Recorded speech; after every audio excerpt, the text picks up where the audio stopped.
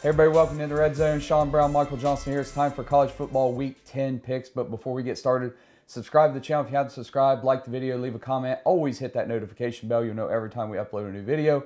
And go check out Odds Jam, link in the description. Everything you need if you're a serious sports bettor, all the teams, all the sports books around the country, you're going to want Odds Jam. All right, week 9. Some surprises there. Yeah. I think North Carolina drops 2 in a row, losing to Georgia Tech. Yeah. I think that one's one. USC just survives Cal. Yeah. I mean, 50-49. That one was ridiculous.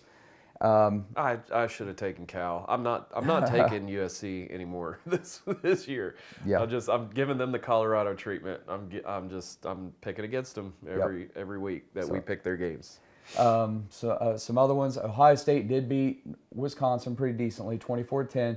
Interesting about that is when we picked it at the opening lines, it's 13.5. So if you picked Ohio State, you covered. Yeah. But later, if you waited till kickoff, it was 14.5. And if you took Ohio State, yeah, it they didn't covered by half a point. Half a point. Yep. 13.5 when it opened, and then to win by 14. I mean, man, what an opening line that was. Thank goodness for Travion Henderson's 33-yard run that put him over the over there. So there were some other great games to talk about. I will say, so OU loses to Kansas this week, and it's rough, and I think I do wear these colors after every loss. I want you guys to know I'm not a fair weather fan. I'm going to support them, even through their losses. Yeah. But that was a tough game, and Kansas deserved it. I felt like they were the better team. Mm-hmm. I'm not going to make any excuses. I'll give some context, like when we talk about Oklahoma and Oklahoma State, but they just got outplayed, outcoached. If you watch this show for the last few years, you know I'm a huge fan of Lance Leopold.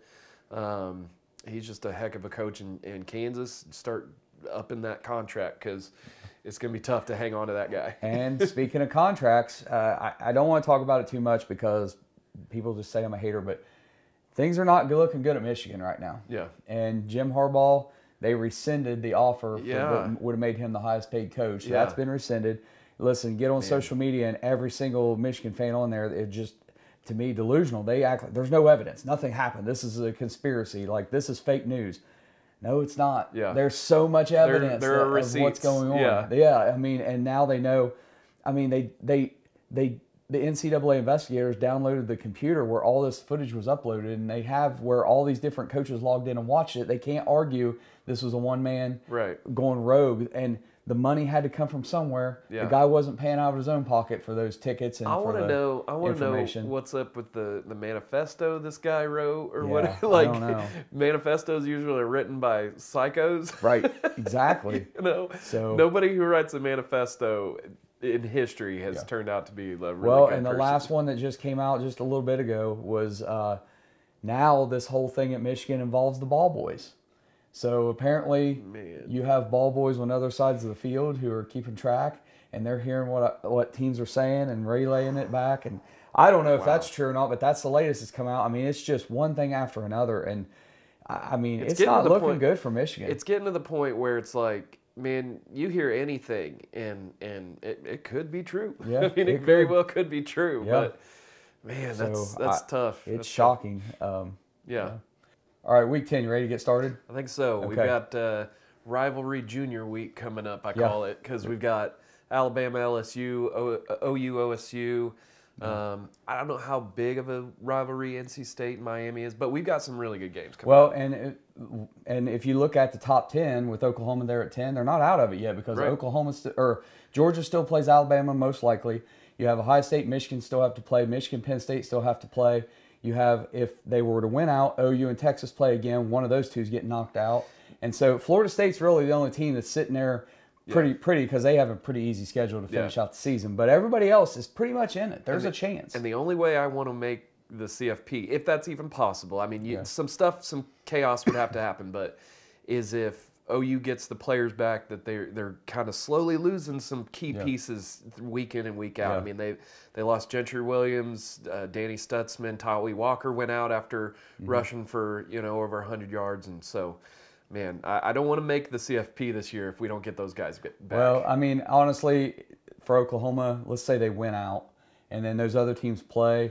I really truly believe the Ohio State's going to beat Michigan this year. Yeah. So I think you have Georgia, Ohio State, Florida State, and then really the only thing that would keep Oklahoma out is if Washington wins out, or Oregon wins out and gets that spot with the one loss, because really they would have probably a better win and a better schedule, a stronger schedule. It would be the template for SEC getting 2 teams in, every year is one team loses and then doesn't make the championship, but their only loss was to that one, team that ends up winning the conference and stuff. So, some crazy things need to happen, but and I'm not wishing for it at this point. It could be a situation where, Ohio State beats Michigan. Michigan's only loss is to Ohio State. Now they're in there at that one loss with Oregon or Oklahoma.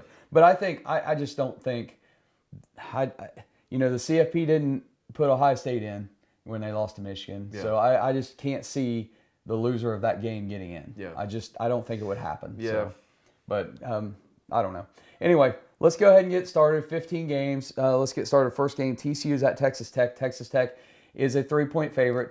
This is at Lubbock at 6 o'clock, 7 o'clock Eastern time, so it's a night game.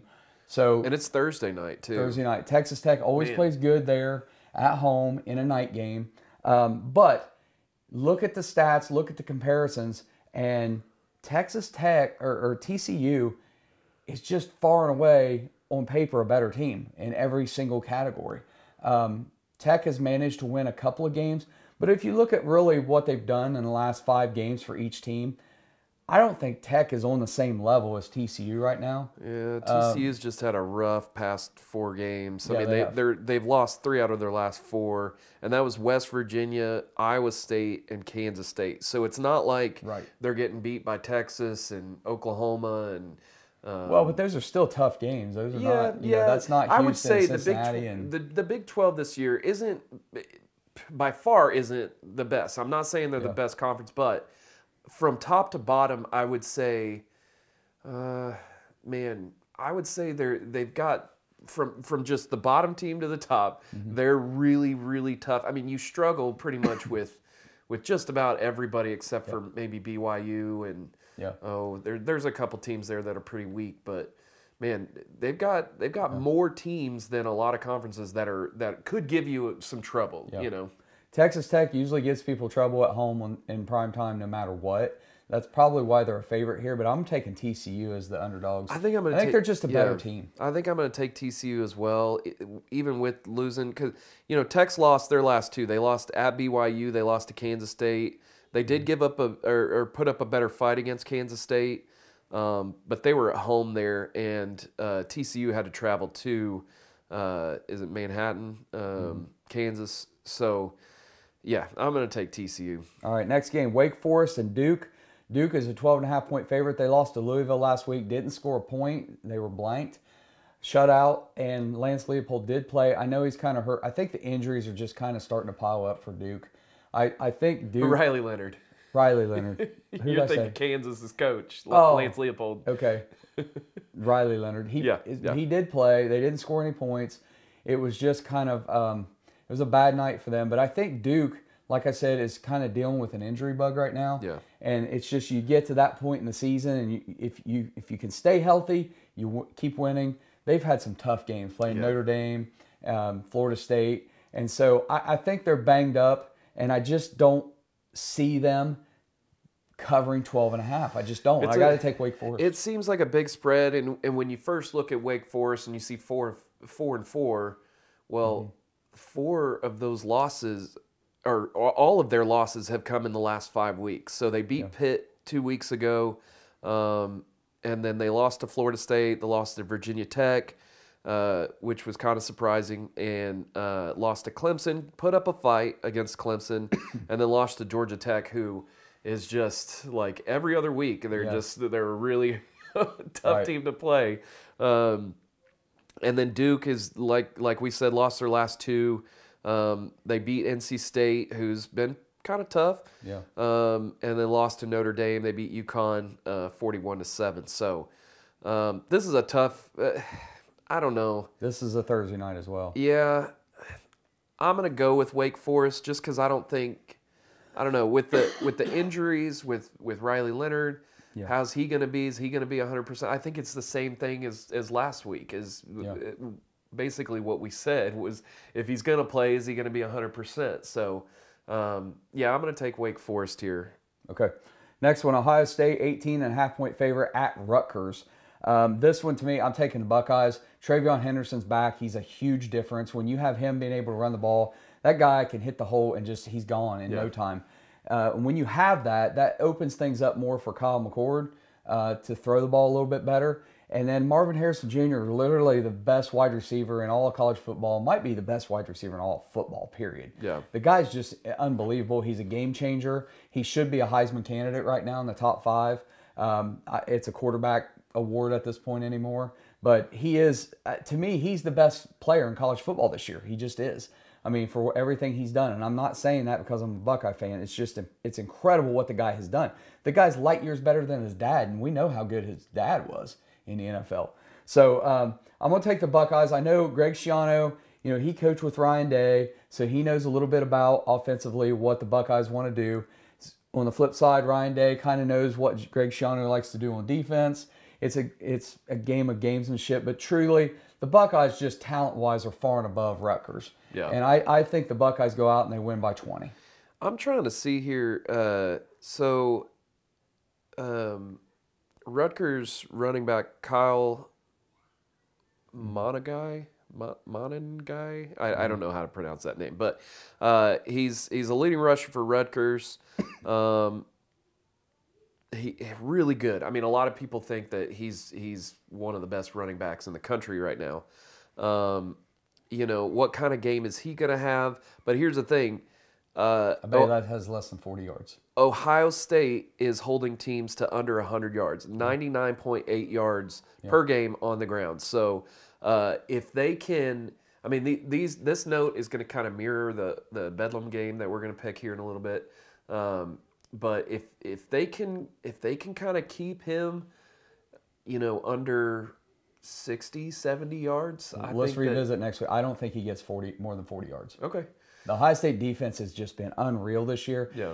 The Ohio State defense is now up at elite level. The offense has fallen off. I'll take that. I would rather have a top-tier defense than the best offense in college football. And when you take away that key piece from sort of a one-dimensional, I mean, their quarterback can run too. Yeah. So I don't know how well this defense is at defending against running quarterbacks. They've been pretty good at spying. But he can run as well, and we'll just see. I mean, if they can hold the running game to under $150, $140 maybe, then I think that they have a really good shot at covering the spread. Because you take a one-dimensional offense and take away what makes them good. Yeah. I mean, you've got a real good shot of covering there. So I'm going to take Ohio State. Okay, Kansas State is at Texas. Texas is a 4.5-point favorite. Quinn Ewers is still not playing. They managed to get the win last week. They covered last week. I didn't think they would, but it was a pretty big spread, and they managed to cover. These two teams on paper are very evenly matched. A lot of people in the media are calling this upset alert. You know how I feel about Texas, but in all honesty, I'm taking Texas to cover 4.5 here. Yeah, at home especially. I wouldn't bet money on this one. Kansas State, I mean, really, it's kind of becoming both Kansas teams. They're starting to become a thorn in the side of Texas and Oklahoma. Because Kansas State, OU has struggled with them throughout the years. And I saw a funny tweet from, I think, College Football Reddit, Twitter or something. And it just said, OU and Texas shaking hands, getting away from the Kansas teams going into the SEC. So anyway, with Malik Murphy starting his first game against BYU, had a decent game, but didn't blow, anything out of the water. But that's the first game, and he's only going to get better. Yeah, that's true. So he probably will have a little bit better of a game. And he was a 5-star quarterback coming out of high school, super talented kid. He's not going to, I think I heard he's not going to be just this guy that runs all over the place. Not a crazy good runner, but a talented thrower. He's got a talented arm. So 4.5. I've got Kansas State marked here. I'll switch and go with Texas. Okay. I don't like it, but I'll switch and go with Texas. I feel pretty confident in that pick, so I'm going to go with that. All right, Texas A&M is at Ole Miss. Ole Miss is a 3-point favorite. Their offense is off the charts. Their quarterback, forget his name now. You know, Jackson Dart. Yes, he's thrown for like 18 touchdowns or something like that. 14 touchdowns, 4 interceptions, 2,080 yards. 2,000 yards.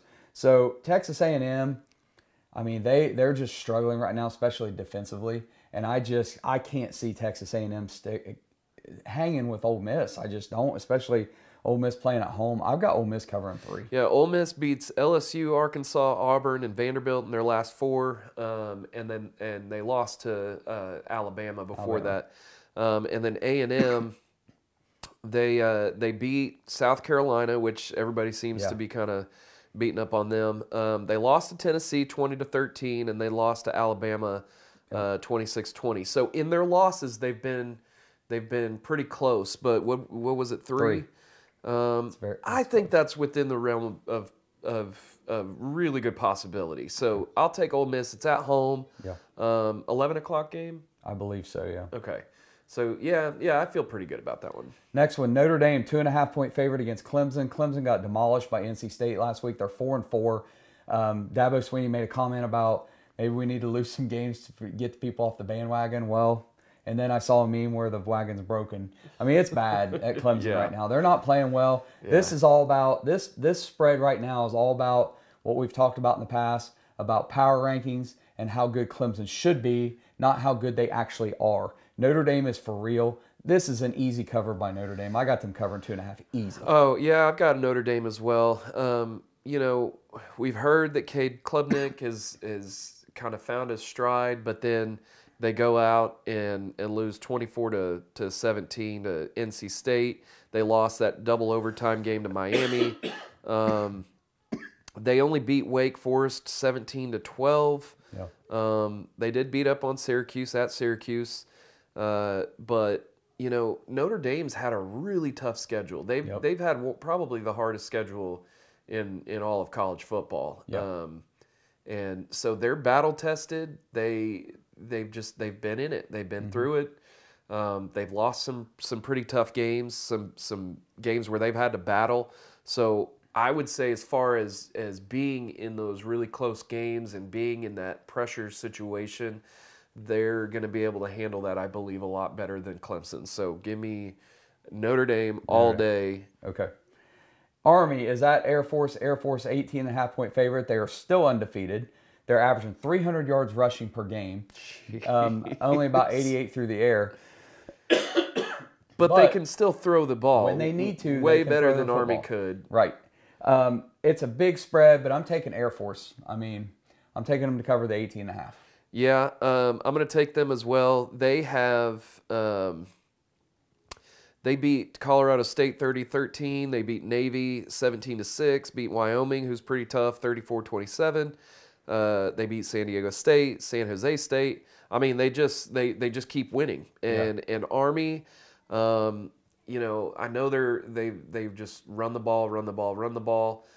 This may be a pretty low-scoring game just because of the propensity to run the ball. Yeah. So that's the only thing that really worries me about the 18.5. But I think the over-under on this was like 30 or something. I have it in the graphic. You can see it right there. I can't remember off the top of my head, but it's 30 or 33. I know that Air Force is a lot more explosive than Army is this year. They have the ability to go with the home run plays, you know, in certain situations. So I don't love taking the 18.5, but I am going to take it just because. They go win by 2024, and then we're like, why didn't we take Air Force? Yeah, that's true. Yeah, I'm sticking with Air Force. All right, next one, big one. Missouri is at Georgia. Georgia is a 15-point favorite. Listen, I thought Kentucky would hang with Georgia. They got completely demolished. Every time I go against Georgia, they just prove me wrong every bit. 15 seems like a lot. I know everybody wants Missouri. They're the underdog Cinderella story this year. Everybody'd love to see them go in there and beat Georgia. I just don't think ultimately it happens, especially if this game was in Missouri. I might give them I would probably pick them to at least cover the spread. Going down to Athens, I can't. I'm going with Georgia. I'm going to take Missouri. Georgia, before last week was 1-5-1 against the spread. Then they did cover, so they're 2-5-1 against the spread. But then Missouri, I think, has covered all but 2 games. I think that's what I saw on my list earlier.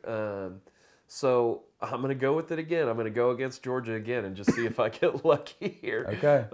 I know Georgia's kind of hitting their stride, and maybe they cover the from here on out. But I got to think, with them not covering very well this year, I don't know. I don't see them covering 2 games in a row. And Missouri has the ability to, they throw the ball all over the place. They've got some phenomenal wideouts.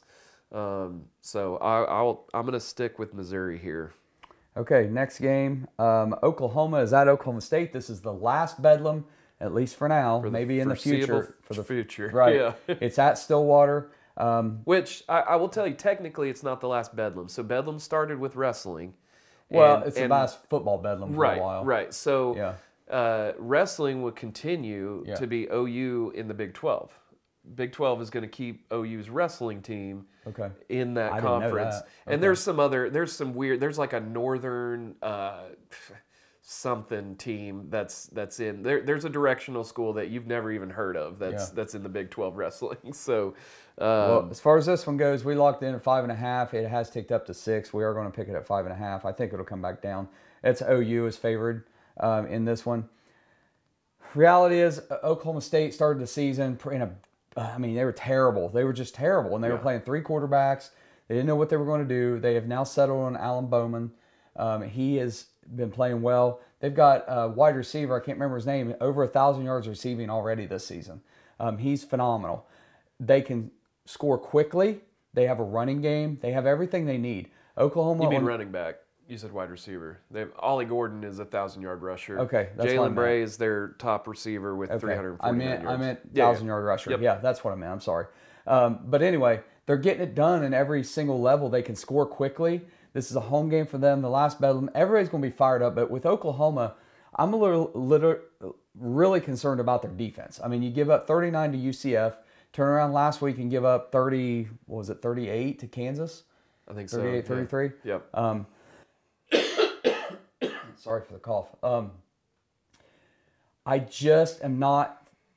don't feel comfortable taking Oklahoma because I think Oklahoma State outright could win the game because of that offense, because they're able to get... Now, Oklahoma State's defense is not anything great either. It's not. Yeah. But at the end of the day, Oklahoma usually owns this series. It's not even really a rivalry to Oklahoma. It's more of a rivalry for Oklahoma State.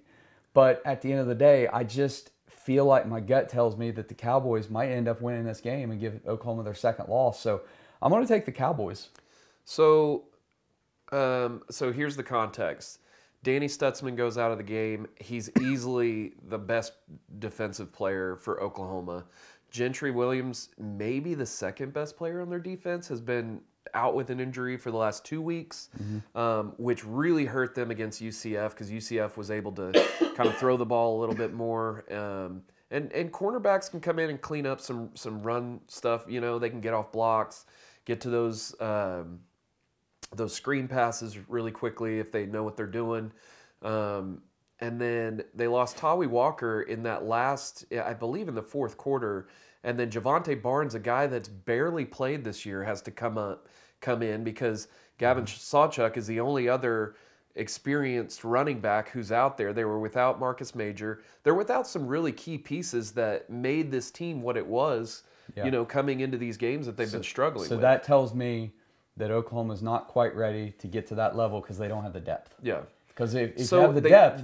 that's what they're building on. And if you listen to them, if you followed them at all during the offseason, that's one thing that Brent Venables was harping on, was trying to build that championship-level depth. And they had started to, and then some of those guys, they have enough depth to where their twos can come in and give their ones some rest. Yeah.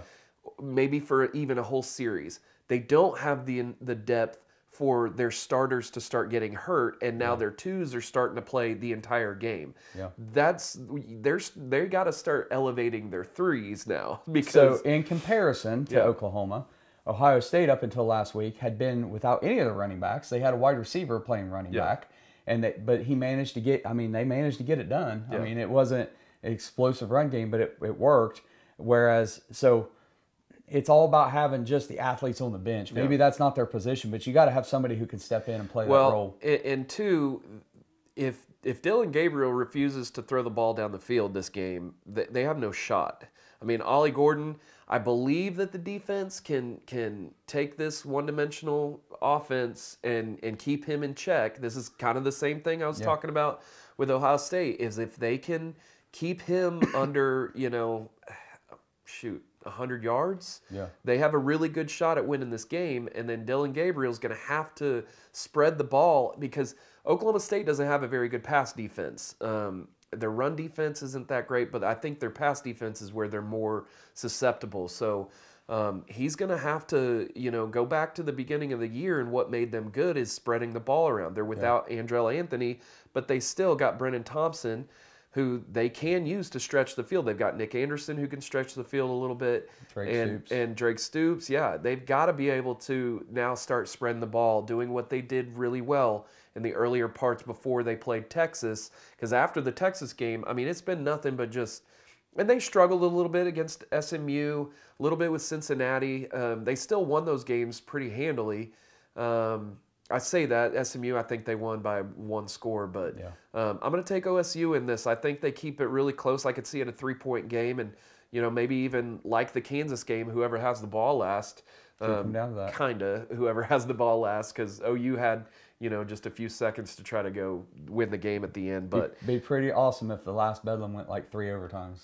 I mean, it could. It very well could. I mean, there's that. Like I said, I'm not making any excuses, because you got to have guys to step up in those positions. But context matters, and I think those pieces that they're losing are big time pieces that and maybe with those the twos that are having to be elevated to the one to fill in those gaps, they get all the reps this week, because this is going to be a big game, and there's no surprise now with Oklahoma State. I mean, what they're good at, and you got to just go attack it. So, but I am taking Oklahoma State. Yeah. Okay.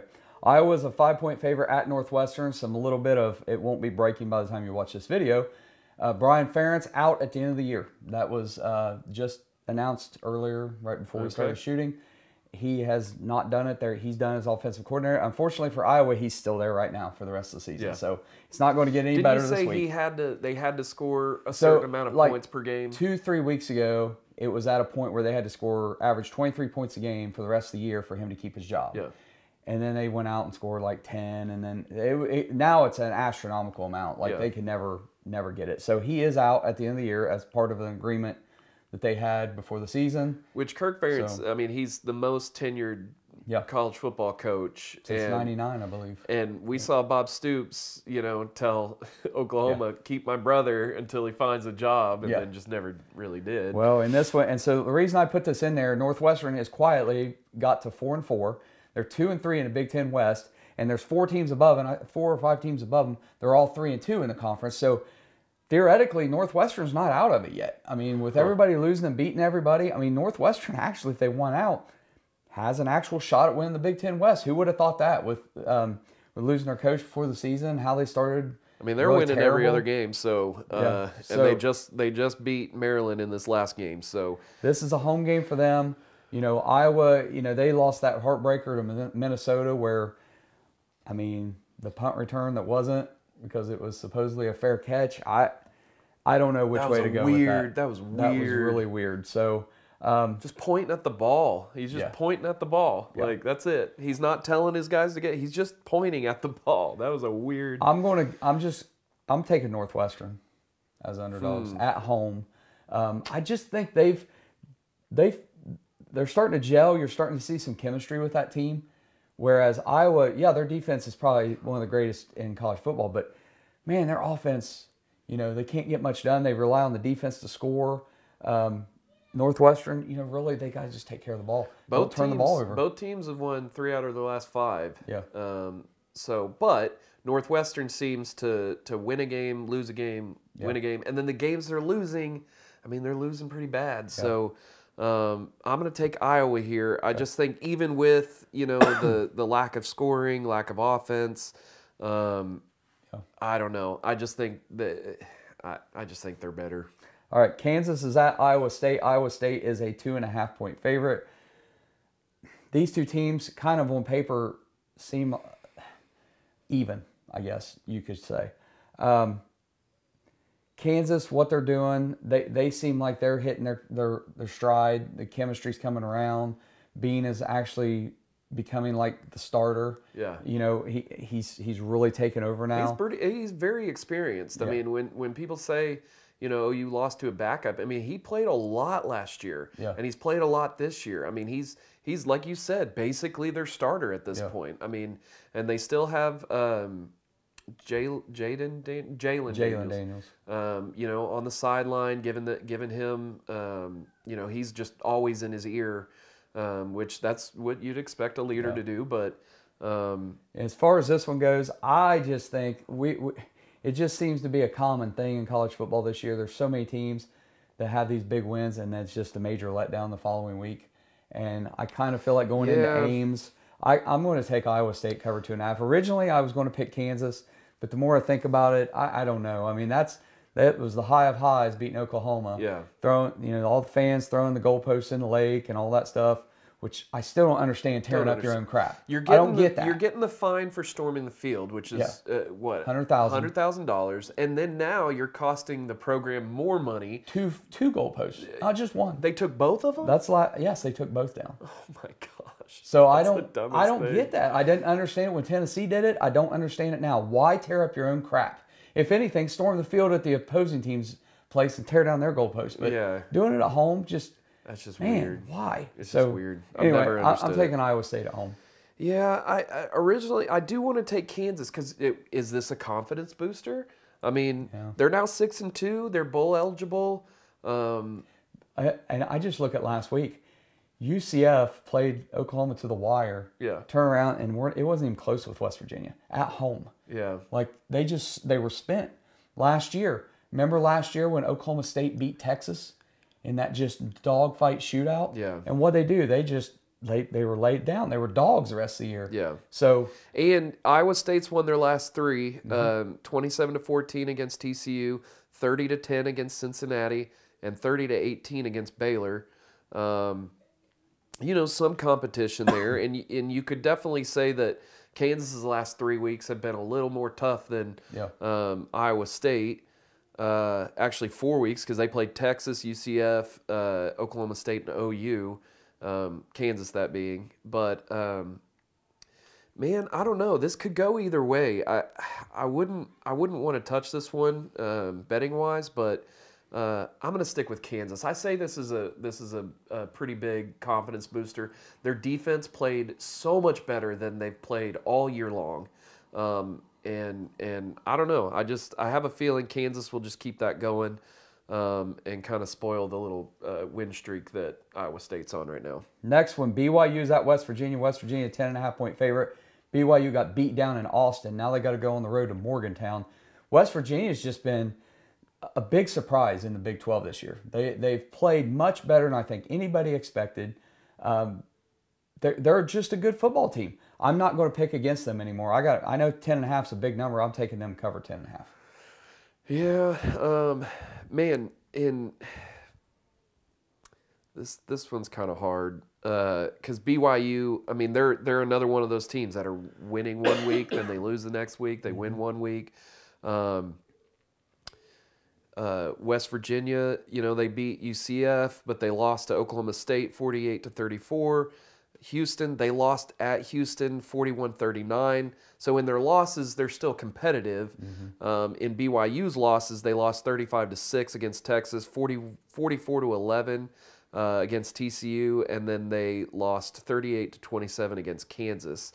So when they do lose, they lose big. So I will take West Virginia in this. I think they are the better team, even though both teams are 5-3. But I got to take West Virginia. Big one. Washington, 3-point favorite at USC. Give me Washington all day long. Washington's going to score 80 points in this game. I'm not taking USC anymore. That defense is beyond bad. Lincoln Riley was gone for a whole week. Yeah. You know, they beat Cal 50-49. Yeah. I mean, they survived. Washington is far beyond anything that what USC has seen this year. So there's no way that I would. Now, USC will score some points. Well, yeah, they'll score. And Caleb Williams will do Caleb Williams things. But this one, this is like Washington wins 63-35. Yeah. Something like that. Yeah, yeah. That's what I see. I just don't see USC's defense being able to corral that offense. And this is probably, it could get ugly. This game and the Notre Dame game are my most confident picks this week. Okay. I just think that it's a no-brainer. It's a lock. I don't even know why the spread is just 3. I just don't get it. But whatever. That's fine. Okay, let's move on. It's because you got a contending Caleb Williams, Heisman Trophy winner on the other side of the ball. Yeah. Okay, LSU is at Alabama. Alabama is a 3-point favorite. Alabama has not looked great, but they just continue to win. I mean, they had their loss to Texas. They had their freak game against South Florida, and then they just kind of went on a roll after that. They beat Ole Miss. They beat who they're supposed to beat. I still think they're going to win the West. LSU, man, they are hot and cold. They can score on offense, but, man, their defense is just – it's non-existent. It's just like USC. Yeah, they're giving up almost 400 yards of defense. They're giving up 156 on the ground and 238 through the air. There's no way. I've got Alabama covering 3. I've got Alabama as well. Alabama a little bit more tested in the prior weeks. They played Tennessee, beat them 34-20. They did struggle with Arkansas at home, but they beat Texas A&M 26-20. And then LSU just got kind of a tune-up game with Army this last week, and they did beat them. Or was it? No, it was 2 weeks ago. So they got the bye week. They got a tune-up game and then a bye week. So to get healthy. So is there some rust there? I mean, here's what I think. I know people love bye weeks. I don't. Here's what I don't like. Oh, both teams had bye weeks. Okay, so here's the thing about bye weeks. If you got a lot of injured players, that can help get people healthy. But what I don't like about a bye week is if you're winning and you're on a roll, that can stop the momentum. Yeah, look at OU. Look, OU is a great example. Even I don't like to talk about them, but Colorado, given where they're going, when they got to their bye, he gave them a whole week off. Why? I don't understand that. Yeah. You got so much to work on. Why would you give them a week off? Right. So but that being said, bye weeks can hurt you more than they can help you. If you've got the chemistry, you're on a roll, you're winning, things are going good, you don't want that break. You just don't want that break. Right. Because you can lose the chemistry in a week. You let the players go. If you don't practice, you bring them back, and who knows what the heck could happen. Yeah. I mean, it's almost like the CFP. There could be 30 to 50 days between your last game and the New Year's Eve playoffs. Yeah. A lot changes in 30 to 50 days. Right. I mean, and you just aren't as sharp. Yeah. You know, and so I don't know. Coming off of a bye week doesn't mean as much to me as I think some people think it does. Gotcha. So, well, I'm going to take Alabama. I just think the better defense is going to win this game, and I think Alabama's got that. Absolutely. Last one. Miami is a 4-point favorite against NC State. NC State clobbered Clemson last week to the point where Steve Smith said NC State's just waiting for basketball season. Yeah. And their coach after the game said that he could kiss his ass. So, I mean, that's pretty funny. You got to admit. NC State's no slouch, but Miami, just look at the comparison at quarterback, at running back. I mean, the touchdowns to interceptions, Miami's just on a different level. Yeah. The only way Miami loses this is if Cristobal Well, now here's the thing. Miami's last 2 games have gone overtime with Virginia. They won that. And then double overtime against Clemson, which they ended up winning. And then NC State, win, loss, win, loss, win. So... Man, it's a tough one to pick, but I'm going to go Miami in this. Yeah, I'm going to take Miami to cover 4. Yeah. That's our picks for Week 10. Subscribe to the channel if you haven't subscribed. Like the video, leave a comment. Always hit the notification bell. Go check out OddsJam, link in the description. And good luck. We will see you next week.